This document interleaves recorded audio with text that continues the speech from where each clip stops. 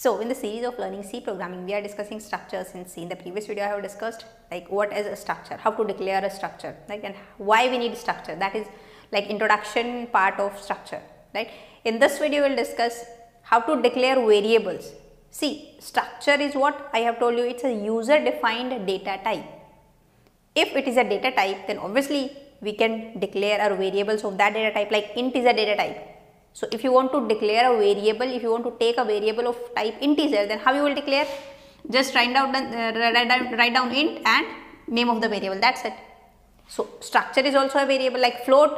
So float, name of the variable. Character, char, name of the variable. This is how we can declare variables of these data types. So structure is also a data type, but it is user defined.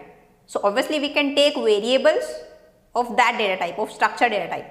But how you will declare those variables? Right, that we will discuss in this video with proper example, right? And those variables are also known as objects of structure. But before proceeding, I just want to write down some example of structures, like we have what we have discussed in previous video, and you are supposed to tell me these are valid or invalid. You can write down the answer in the comment box, right? If you have watched the previous video, then you can easily tell like these structures are valid or invalid. These are four examples, like one, this is second, third and fourth. So you are supposed to tell me this declaration of structure is valid or invalid, and if invalid, then why it is invalid, right? Now we will discuss how to declare the variables of structure. So see, here I am going to take the previous one that we have discussed in previous video, like struct student. See, struct is keyword, student is what? Tag, structure tag, and this is optional. I will tell you in detail in this video. I have taken three members. These are members of the structure: roll number, marks and name. After we are supposed to write down semicolon, right? Now, till now no memory has been allocated to this structure because this is just a data type. This struct student, this complete is just a data type. So see, if I write in main function, if you want to take a variable of type integer, how you will write? Int a. How much memory would be allocated? 4 bytes. In some compiler 2 bytes, right? If you want to check out in your compiler, in your machine, how much memory, then you can just write down printf. In main you can write down printf size of, like size of operator, size of, and in bracket int. It will give the size of int data type in your system, right? Now if I want to declare a variable of this data type, then how you will write? First of all, data type, then name of that variable. So the data type here is what? Struct student. This complete is data type. It's not like many students do this mistake. They simply write struct and they think that this is data type. So they only write struct and the name of the variable, like suppose I am taking s. This is wrong. This complete is data type, struct student. Now name of the variable. Suppose I am taking name of the variable s.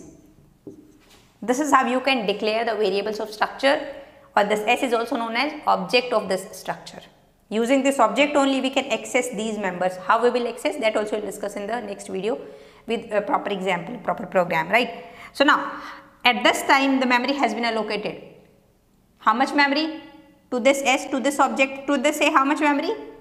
4 bytes. To this s, how much memory? Because the data type of this s is struct student.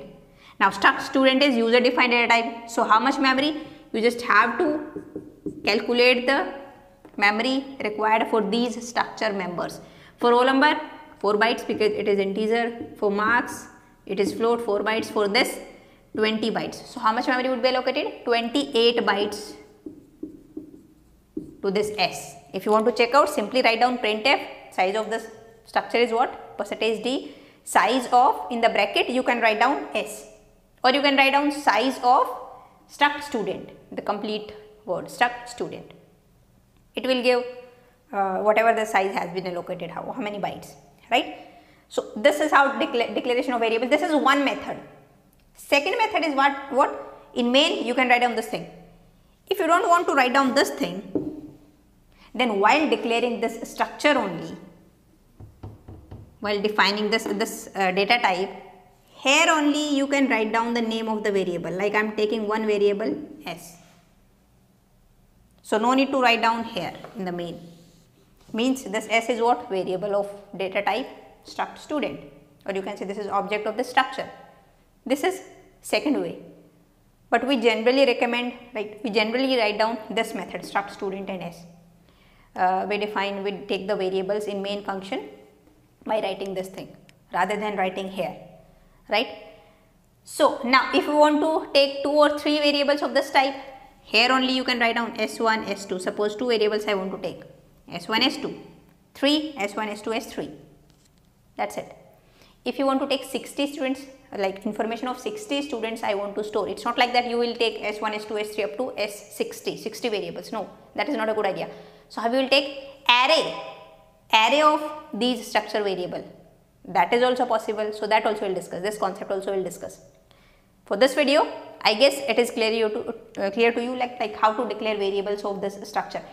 And this student, one more point is what, very important point is what, this student, this structure, the tag of the structure or the name of the structure is optional. So you can just remove this thing, and this is also fine. Here also now, if you write down this, we have declared 2 object of structure S1 and S2, right? So you can omit this thing, but the drawback of this point is what? I hope some students got it here, because at some point of time in our program I want to take more variables, right, anywhere. So now it is not possible to declare variables of this data type in the main function or anywhere in the program. Why? Because we don't have that tag. While writing, we write struct keyword, then the tag, structure tag, and then the object name or the variable name. But here we haven't written any structure tag or the name of the structure. So that is why it is not possible to declare variable by this method. If you write down this thing, if you define this structure data type by writing this thing, if you omit this structure tag, right? So that is a drawback. Fine. That is why we write here struct like name of that structure, like as you can see tag of the structure. And now you can write down here like struct student, and I want to take a variable more S3. That is fine. S1, S2 here, okay. S3, 3 objects are we have created, 3 variables we have created, right? Now see, if this is the case, suppose I am taking here only like S1 comma S2. So now for this S1 object, separate this memory would be allocated. For S2, separate memory would be allocated. For S1, how much memory?